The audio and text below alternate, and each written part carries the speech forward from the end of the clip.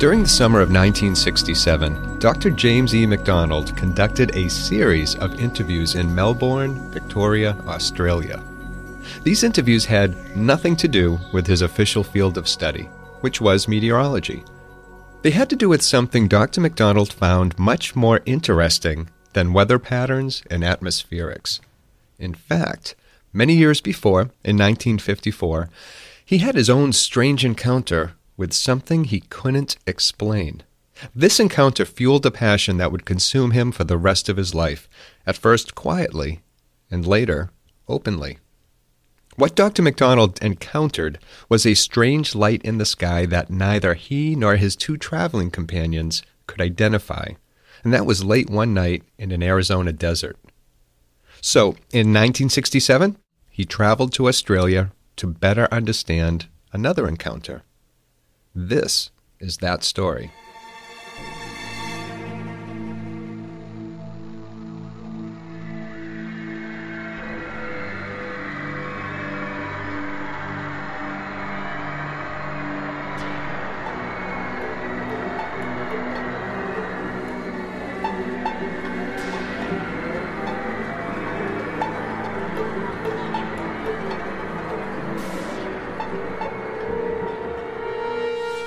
I was looking at it. It took me a while to see it.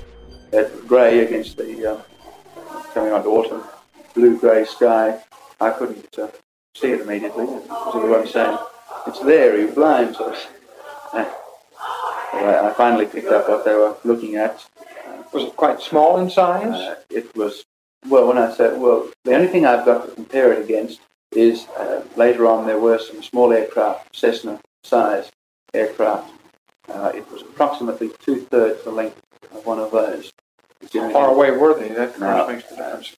Yes, of course it does. Now they were about. When they were there, it was they were sort of circling it.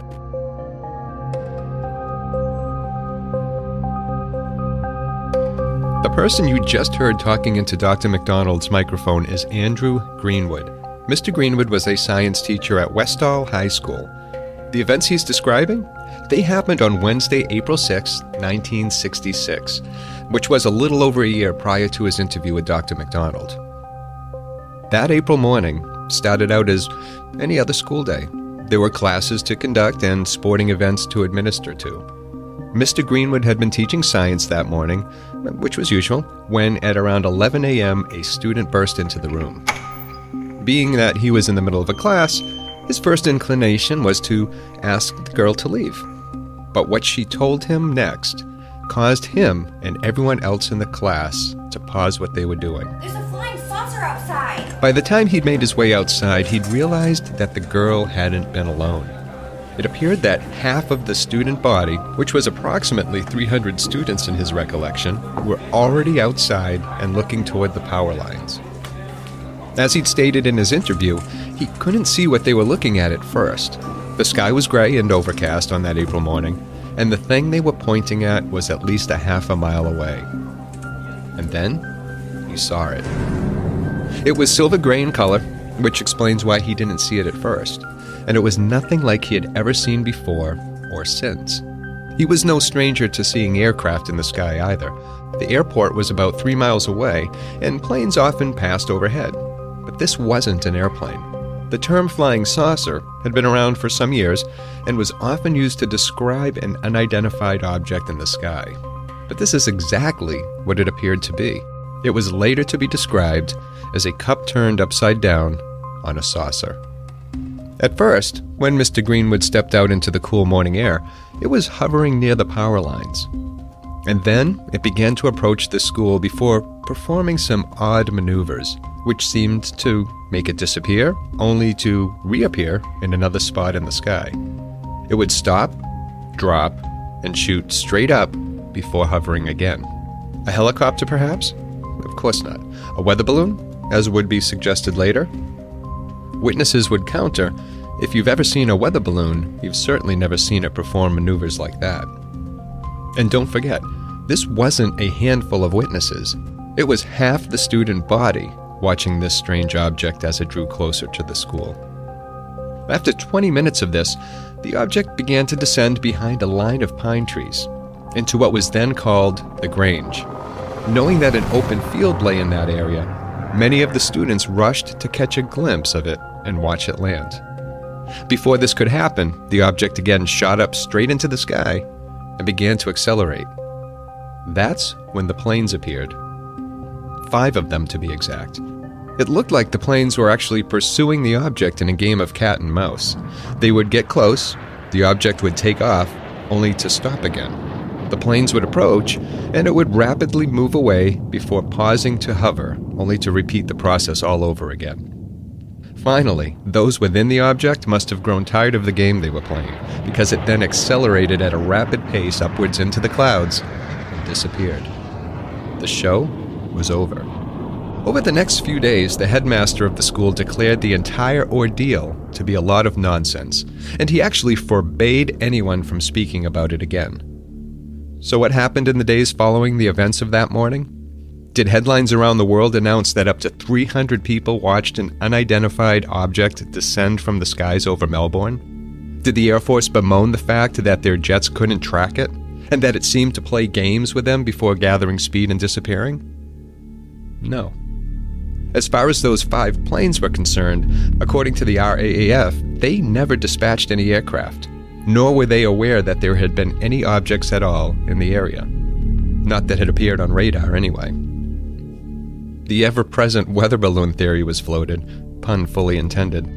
2.5 hours before the UFO appeared over Westall High, a weather balloon had been launched into winds that might have blown it toward the school. For proponents of that theory, the supposition there is that the balloon would also have to have defied a few laws of physics once it showed up, shooting up into the sky at a rapid pace being one of them. Another theory suggested that it might have been a nylon windsock that is sometimes used by military aircraft during training maneuvers. However, the RAAF had denied having any aircraft in the air, so that takes the wind out of that theory. Experimental aircraft? Well, perhaps. That is always a possibility where many unexplained sightings are concerned.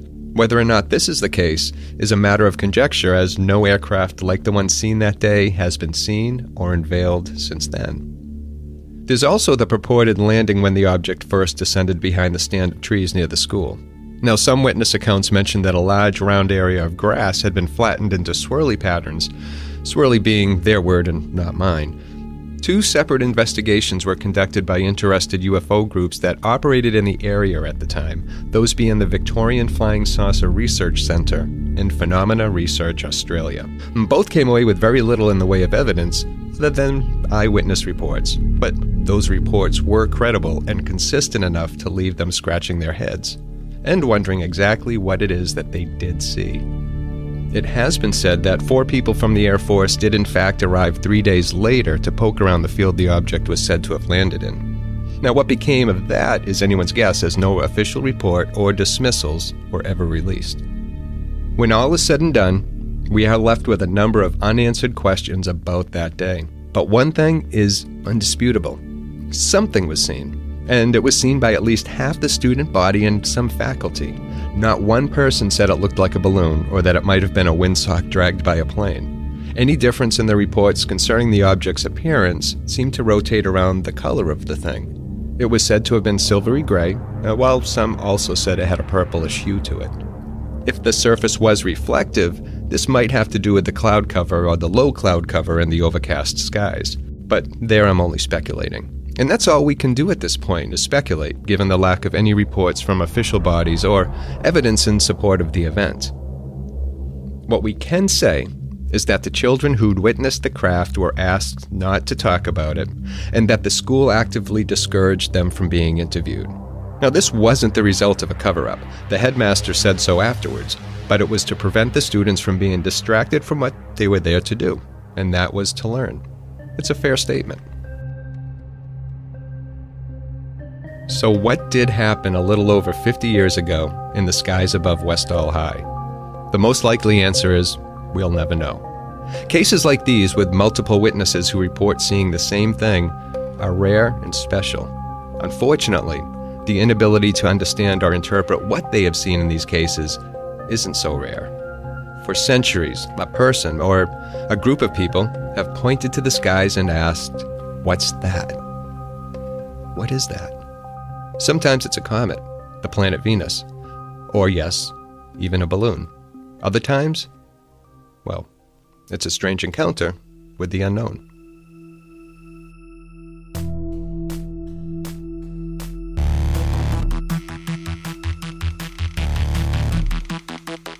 Thank you for listening.